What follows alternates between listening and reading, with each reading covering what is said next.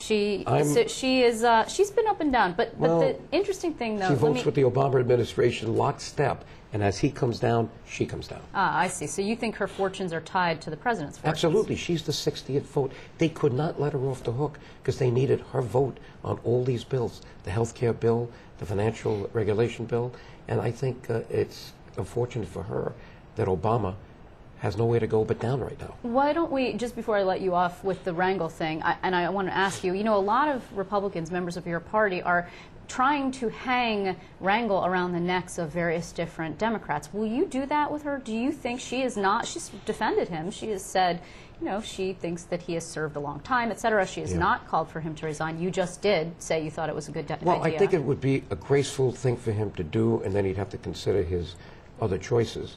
But I don't think this is the issue. I'm not going to beat up on Kirsten Gillibrand because she's supporting Charlie Rangel. I'm going to, I hate to use the word beat up, but confront her on the votes that she took. And frankly, this state's in terrible shape. Now we have a budget finally. But it's in terrible shape. It's an unfriendly atmosphere for business. People get out of school. We have some of the best universities in America. There are no jobs, so they have to go to other states. I think this is what we have to talk about. And what has she done since she's been here? She brags about being on the agricultural committee. I'm touring the farms and the vineyards. And basically, what has she done on that committee? It's nice to say I'm on it, but what have you done? I can tell you what I did when I was on the banking committee.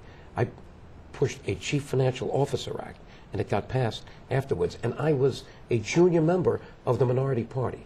What does that tell you? I get things done. Have you agreed to debate your opponents? You have, correct? Oh, any debates that they want, as long as they're there, we will accept. In fact, I think there will be one on YNN. I believe that there will be. And I'm, I'll be with bells on. Are you backing a gubernatorial candidate at this point?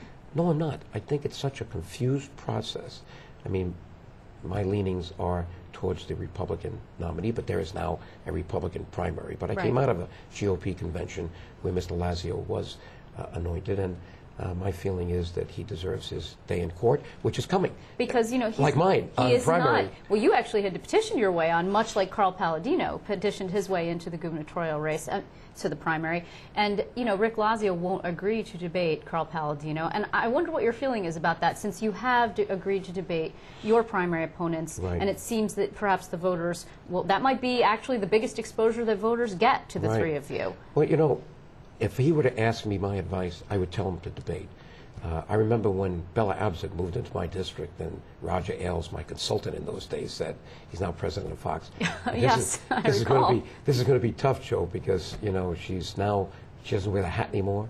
She looks like everybody's nice elderly mother or grandmother, and she's very clever.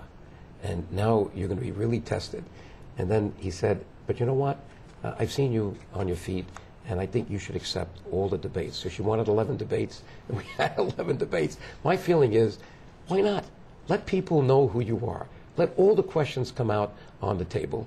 And you can imagine the spirited debates we had with Bella. In fact, at one debate, she brought Barbara Streisand. At another, Warren Beatty. At another, Shirley MacLaine. Oh, what stars are you going to be bringing to your debate? Well, I turned to her and I said, Bella, are we running in West Hollywood or Westchester?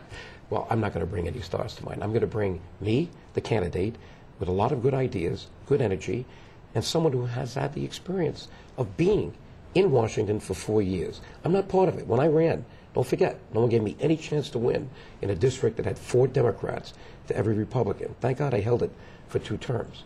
But I demonstrated that I could get things done as a businessman. And that's what we need today, here. Now you have... I have to ask you because, that's what people ask about. Your daughter obviously was a judge on American Idol. Where does that stand right now? Viewers want to know. I know. Tell us, Joe. I do, speak with her. In fact, I had dinner with my son last night, who's on the phone with her practically every day. Would you believe that she did not hear and still has not heard anything? She read it the way you did and I did. In fact, her disappointment is that that's the way she's being treated, and she feels that's not proper. Now, what could this be about? I think what they're trying to do is create a lot of buzz, like they did with Paula Abdul. They're trying to reformat the thing. But Cara has a very deep career in music. She's a singer, songwriter. artist development, and she's the executive VP of Warner Brothers Music. So she'll be fine. Does she want to do it another year? I think so. But she just got married, and she'd like to have a family. So maybe this is a good opening for her, too. And she has options, is what you're saying. She doesn't have to take this kind of treatment from them if she's not so inclined. No, and I think I think will at some point confront them on that. But you know the best thing about Cara, for me, because I don't use her as a crutch, people know that. I have to stand on my own.